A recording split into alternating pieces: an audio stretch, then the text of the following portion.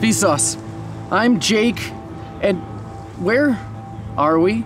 I honestly have no idea how we got here or where here is. Hello? Hello? Maybe the person in the house has some information. What? On my arm? Loop. Yes! Okay.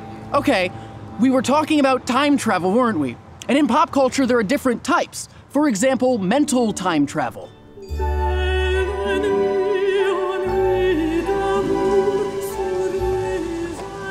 Mental time travel in pop culture is when you physically don't go back in time. That is to say that your body doesn't travel backwards in time, but your mind does. This can be seen in movies like Groundhog Day or Edge of Tomorrow, where they remember future events, even though they're in the past. I wonder, maybe if I throw some of these rocks up there, we can get someone's attention. Hello?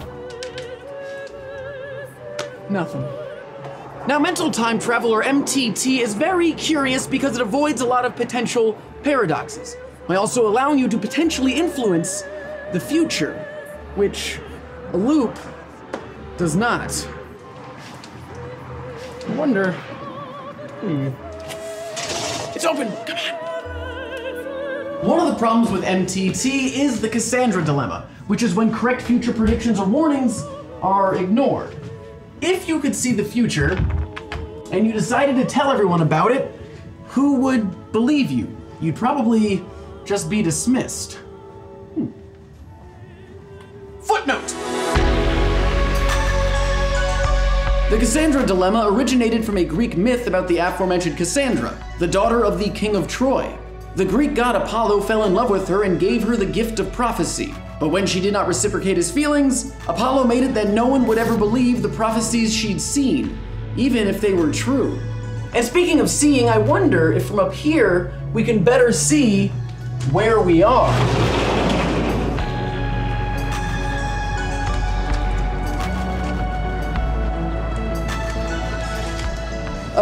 Okay, let's come back inside. So that was definitely me down there, but I'm also up here, which means that this can't be mental time travel. But the loop thing does make a lot more sense now.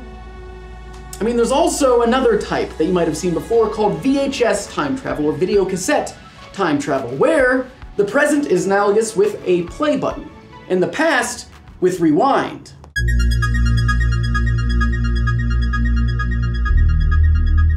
As you go backwards through time, you see everything that has happened on that timeline, without being able to interfere or be seen. And fast forward would bring us into the future or to the present time where we originally started.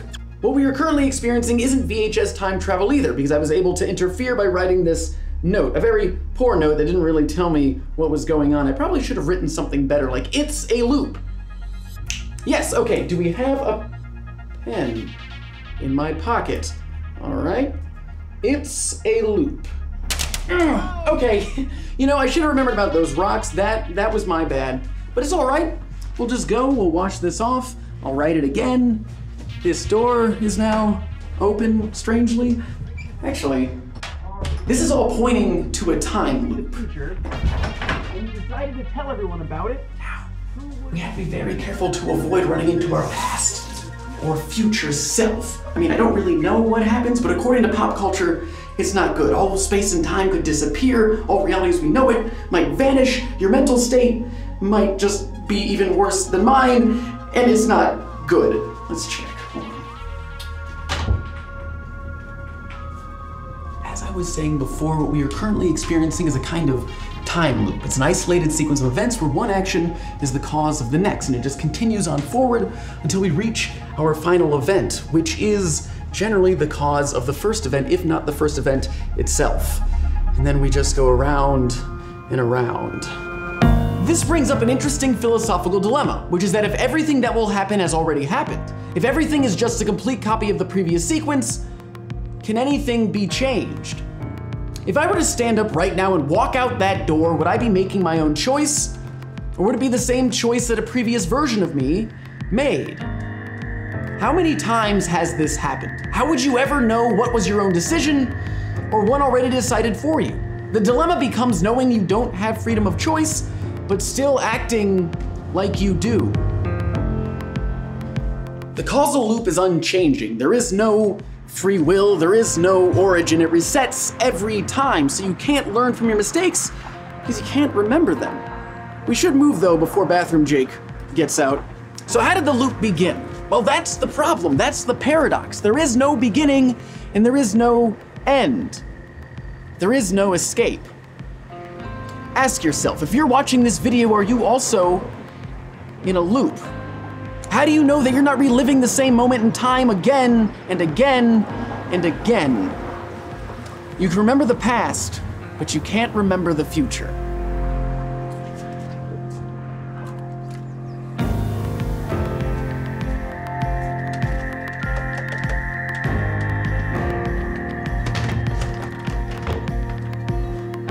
You know, this reminds me of a quote by author Douglas Adams. This is rather as if you imagine a puddle waking up one morning and thinking, this is an interesting world I find myself in, an interesting hole I find myself in.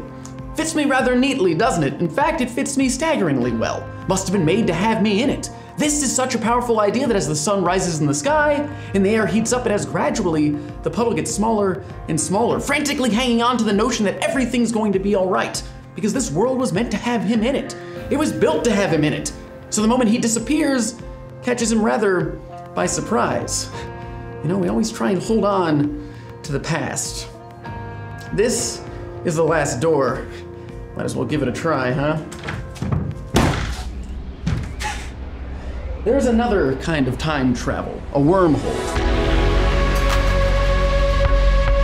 Something that takes you from one point in space and time and places you somewhere else. It acts as a time bridge connecting one place to another, continuing my causal loop.